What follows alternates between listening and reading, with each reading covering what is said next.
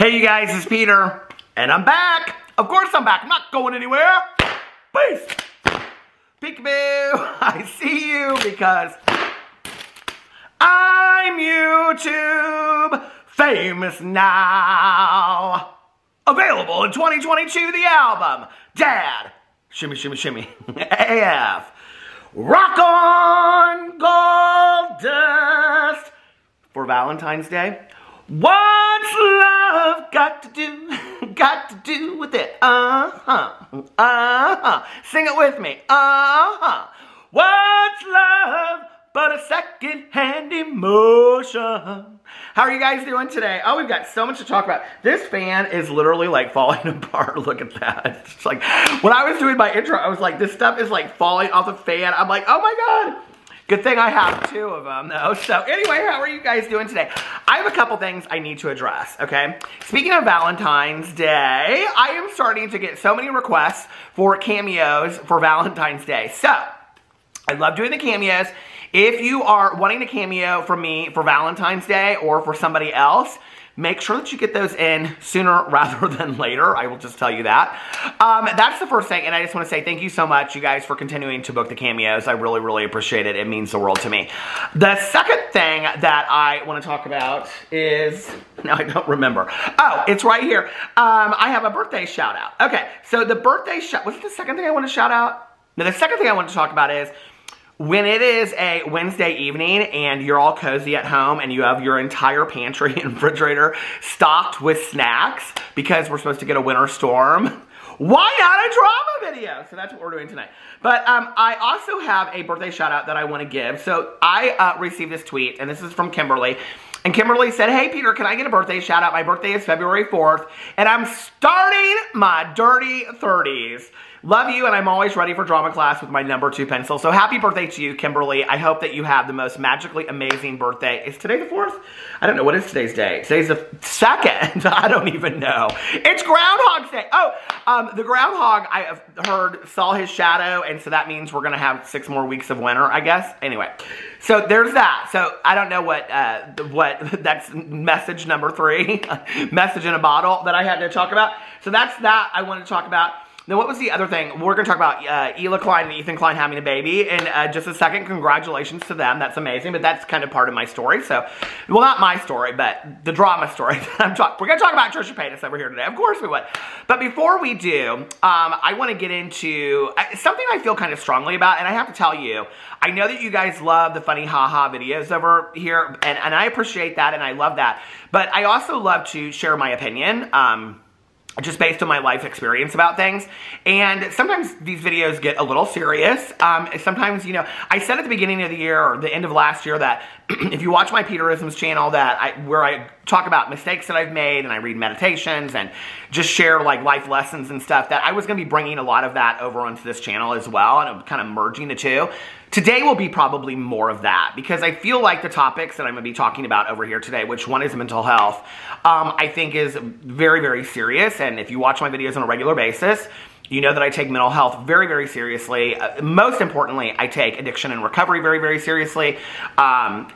Because I've been sober for 27 years, and I feel that mental health and addiction and recovery kind of all go together and kind of in some ways. And so I take them very seriously, and there's not a lot of room for joking about those things for me.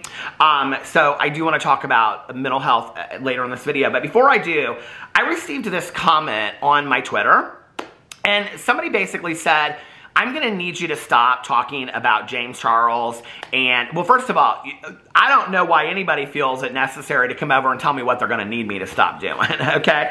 Now, I don't know about you, but who runs Bartertown? Not that fan, I'll tell you that. Who runs Bartertown? Not Master Blaster runs Bartertown. Peter Monn runs Bartertown. This is Peter Monn's channel. Don't be coming over here and telling me what I'm going to need you to do, okay? Look, like I said, look below the video, see my name underneath there, and then you're going to need to know that what Peter Monn needs to do is what Peter Monn wants to do, okay? Now, if you feel like something else needs to be done, then I guess you need to start another channel called Johnny B. Strange, and over on Johnny B. Strange, okay, you need to start with your weird feelings and emotions, just a secondhand emotion about things, okay? Because this person came over in my Twitter, and what they wanted to tell me was that I'm going to need to stop talking about James Charles and his preferences for straight men, okay? You know, let me tell you about this, first of all. I have a little bit of an issue with that, all right? And I have talked about this at length. I really have this issue where you see these YouTubers, these influencers. James Charles has done it. Manny MUA has done it. There's been a lot of influencers that have done it, okay? Where they fawn over these straight men. And they kind of make it this funny kind of thing, like, couldn't you be gay, blah, blah, blah, whatever. I take huge issue with this, okay? That doesn't mean to say that I have never found a heterosexual man sexy in my life or attractive, or that I've been attracted to one in my life, right?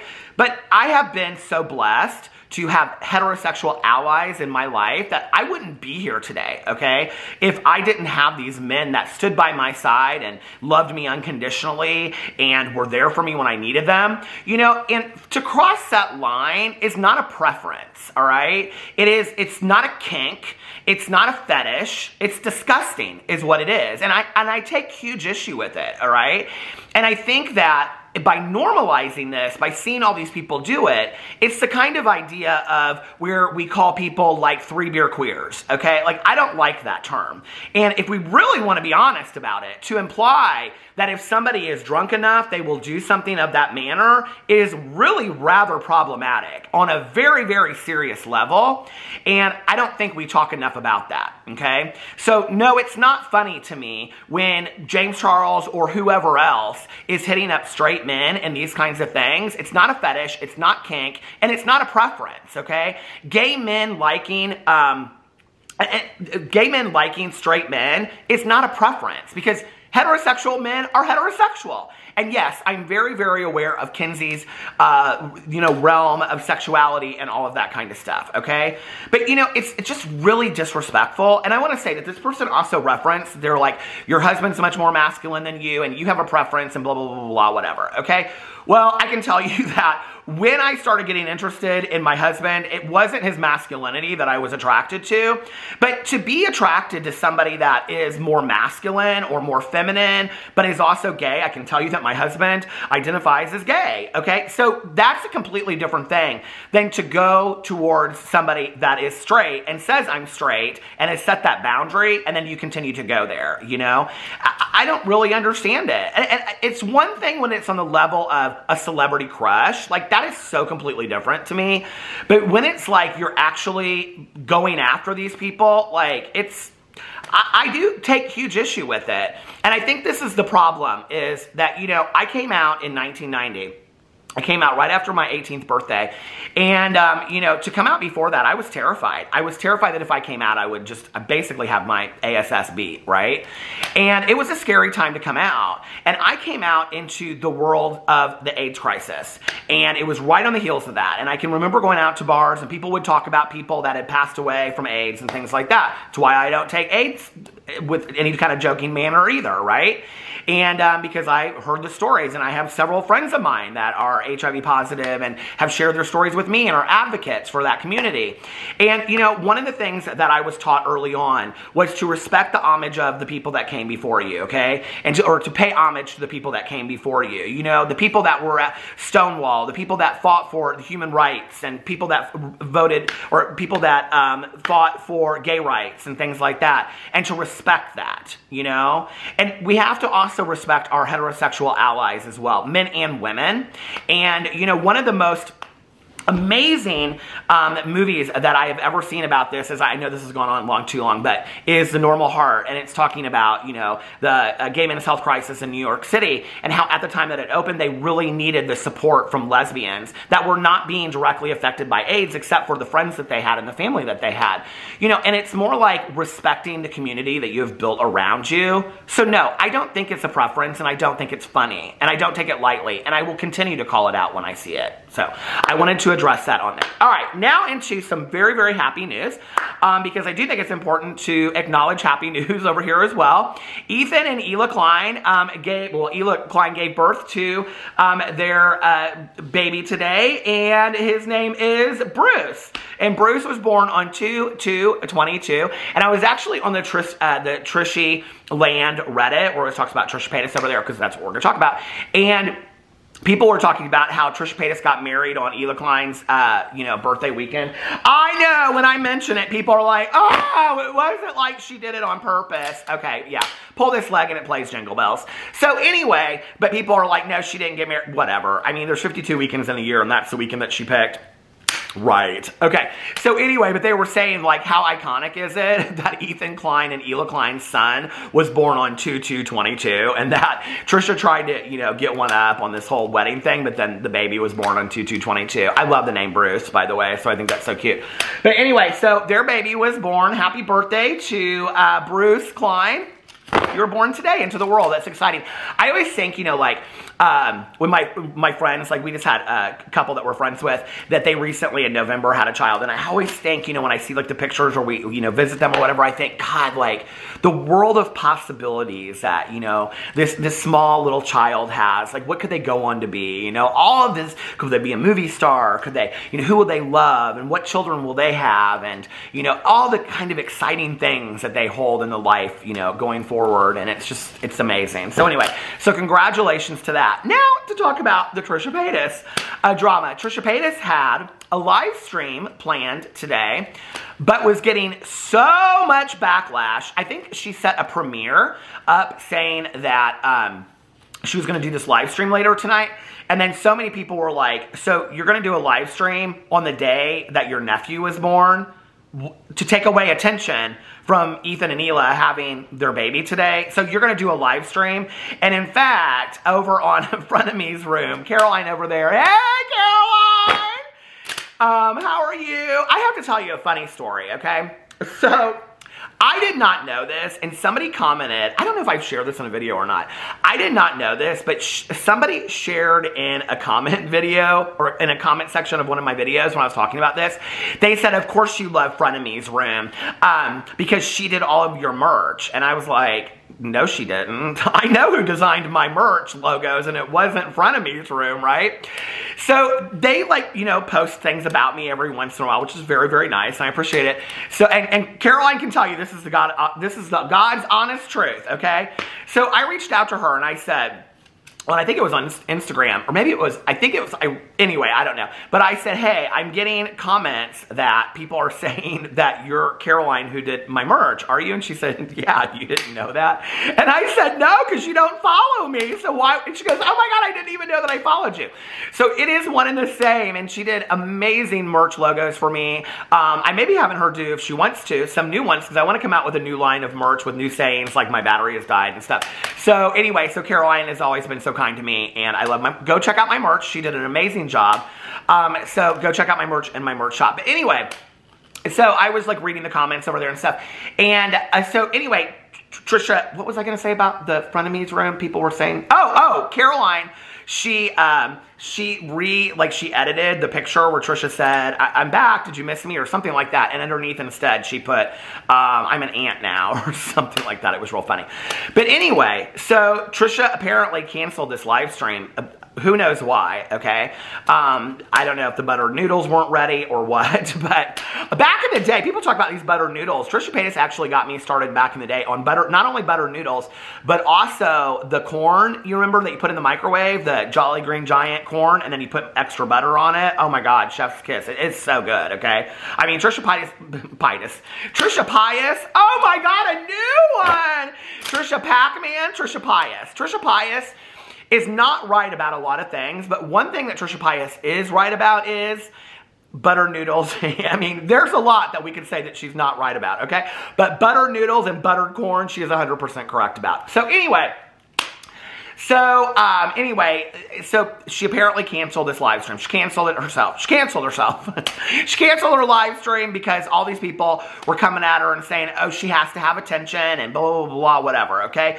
Basically what it is it backfired on her, okay? I don't know. I was kind of speculating when I saw that she was going live that she thought that I thought she was going to get in this live stream and get in there and say, you know, we're really happy for Hila and Ethan and congratulations and whatever. And then basically it would be her making the drama channels eat their words or whatever. But she didn't get in her live stream. I'm sure she'll say that at some point. I don't even know if she has tweeted. I didn't even look before I got on here to see if she has tweeted anything out. Hold on a second.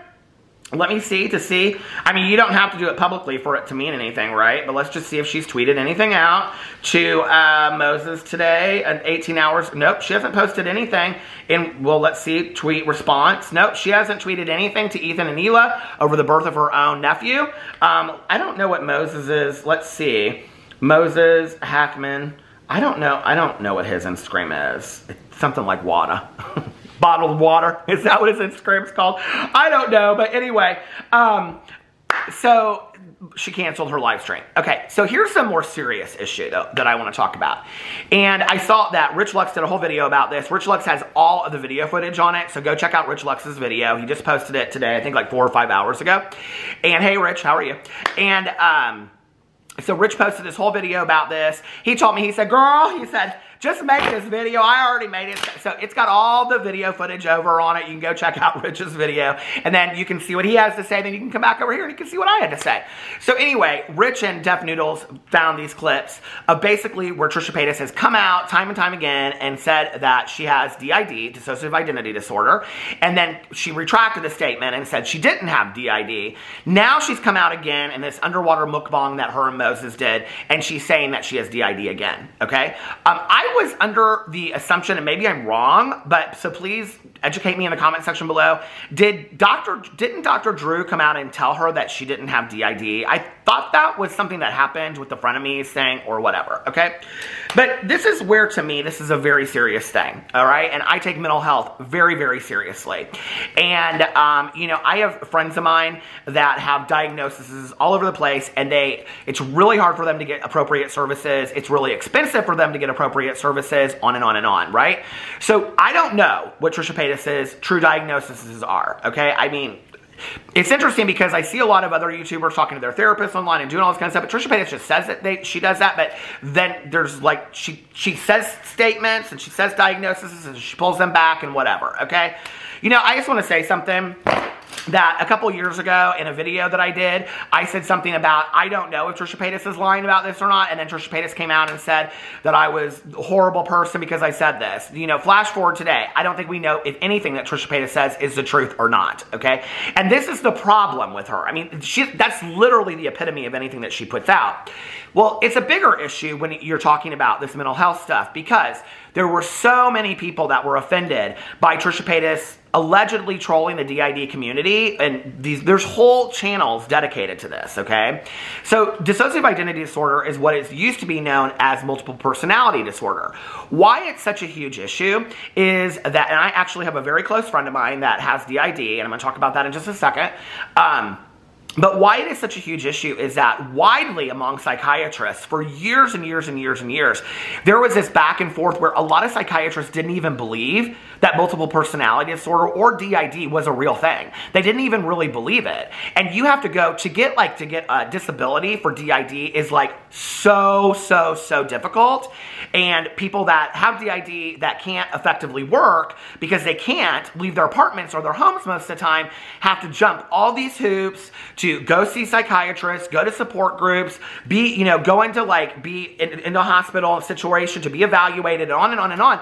All these things to get disability or to get appropriate medical treatment or to be referred to the right, case manager and things like that. So to just get in a video and just throw these terms around is really negligent to her audience, period, end of story, okay? Just to say, well, and I don't know if this is what she did. I don't know. Like I said, okay, I don't know. I haven't seen any proof of this diagnosis, and I haven't not seen any proof of it, so I don't know, right? But to say you have something and then to come out and say you don't have something, then to come back and say you have something, seems to me, and then to say, well, I have different personality changes. We all have different personality changes. That's completely something different, right? It's totally, totally something different. And I really feel like, I really hope that Trisha Paytas isn't trolling this community again, because there were so many people that were really, really offended by this and really hurt by this too. Fans of Trisha Paytas that had watched her for years and years and years that identified with this or identify with other parts of, you know, mental health. And it just makes me really, really sad. And I was actually thinking about my friend today, and I was like, okay, I know I have this book somewhere in this house, and I thought it was over in this cabinet that we have over here, this armoire, and I like opened it and it was right there and I couldn't believe it. My friend years ago, and no, I have not read this book, she gave me this book and she was like, if you want to know what DID is exactly like, she was like, this is the best example of what DID, and I'm just telling you from my friend. I don't know anything about this. I haven't read this book, but for those people that want to read a fictional account of what it's like, is this book called, by Matt Ruff, Set This House in Order, okay? And so let me tell you what it says in the back of this book. Andrew Gage and his new colleagues, Perry Driver, both suffer from multiple personality disorder. Andrew has managed to impose order on his daily life, whereas Penny lives in chaos, constantly blacking out as various personalities struggle for control of her body. When we first meet Penny, she has just woken up in a strange house, in a strange bed, lying beside a man she has never seen before. And it goes on. So anyway, my friend, you know, Trisha Paytas said some things in her, when I was watching these clips today in Rich Lux's videos, which I know are completely not true. She was saying that there's no good treatment for DID and things like that. My friend lives a pretty normal life and does go to therapy regularly and does have a psychiatrist and a case manager and all this kind of stuff. And so that's just absolutely not true to say there are no good therapies for DID. That just is not the case. It's a struggle to get those therapies. It's a struggle to get people to take you seriously and all that kind of, and get into the right people that are knowledgeable about DID, because it's not just about going to any psychiatrist. It's not just about going to any therapist. It's about going to a therapist that is trained to work with clients that have DID. It's about going to a psychiatrist that is knowledgeable and is trained about DID. It's not about just getting in a mukbang and saying, well, you've seen me switch. Well, you've seen me switch, Moses. Don't you remember? And Moses is like, yeah, but it's different. And I'm like, so anyway, if this is what Trisha Paytas is doing again, I hope she's not. I hope for her it's 100% honest and that she is telling the truth in all of this and whatever. But if this is her attempting to troll again, this is like even worse than the religions, and I really hope that's that. And I also really hope that Trisha Paytas can, for 1 second, step outside of her need to have fame and attention and be a human being, and maybe step back for her own, you know, her own needs in life, and maybe wish somebody else, even if you don't get along with that person, civility and good luck on their child's birth, because I think that would be a really nice thing to do. She is going to be his aunt, you know. It's like, could you at least, you know, and I don't know what's happened behind the scenes. Maybe she has. I hope she has. She doesn't have to do it publicly for, you know, that to happen, but I hope, knowing Trisha back in the day when, you know, she would show different text messages between her and Ethan and things like that, that she has reached out to them individually, because it's just not always the Trisha show. So anyway, let me know what you think about all of that in the comment section below. I love you guys, and I'll see you tomorrow. Bye.